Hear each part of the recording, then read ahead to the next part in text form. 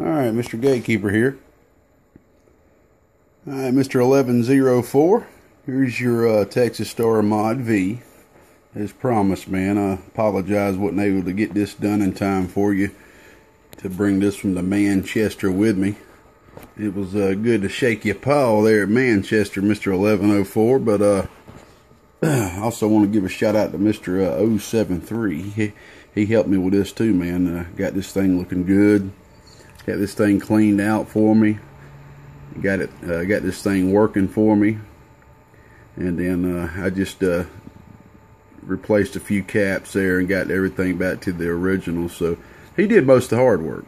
He got all the hard work out of the way, and I finished, put the cherry on top. But the thing wasn't keying for you, so the keying transistor had went out. Mr. 073 replaced that. He also replaced I believe he replaced the cap on the output transformer, and like I said, he got it cleaned up good. He also, I believe he put this under here because this right here was kind of shorting out on the because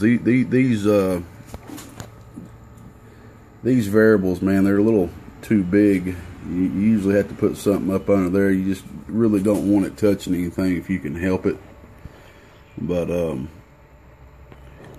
you had a bulb that was out too on here on the front for the power. Preamp works. Mr. 073 got the preamp working, and 073 also put the proper value on your feedback circuit here. There was whatever was on there wasn't the proper value, so he got the 68 ohm on there for you. And let me take you over here and let you see what I did to it. Pretty much every single capacitor in the whole amp was the wrong value for this model.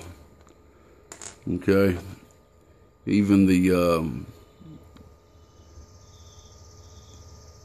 padding resistor was the wrong value, and there's your blown bulb right there that I replaced for you.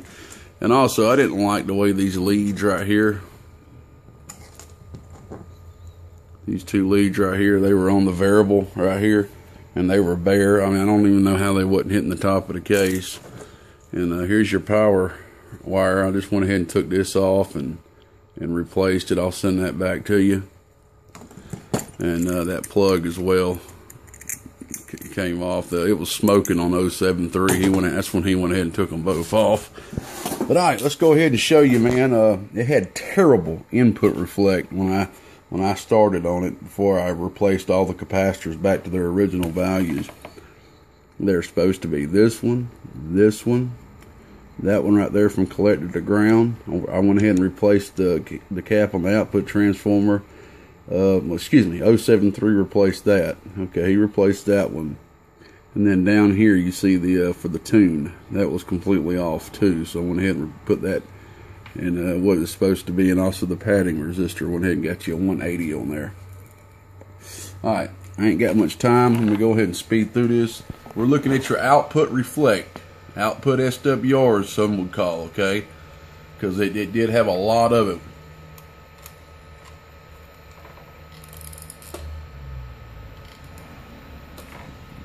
Turn the box on. Here we go.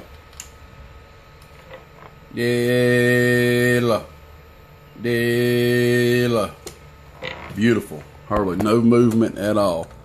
Now, let me take that off.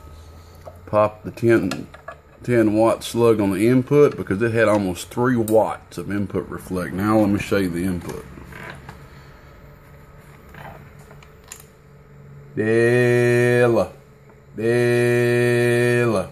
Beautiful, beautiful. It was going all the way to 3 watts when I first started, so that's good, man. It's like about 250 milliwatts.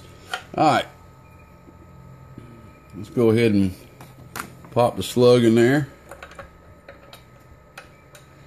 Show you what it's doing with just a bench radio hitting it. It's not the most powerful output. Oh yeah. Alright, that's right there about 20 to 30 on the RMS. Here's the peak. Oh yeah. Alrighty, that's right there.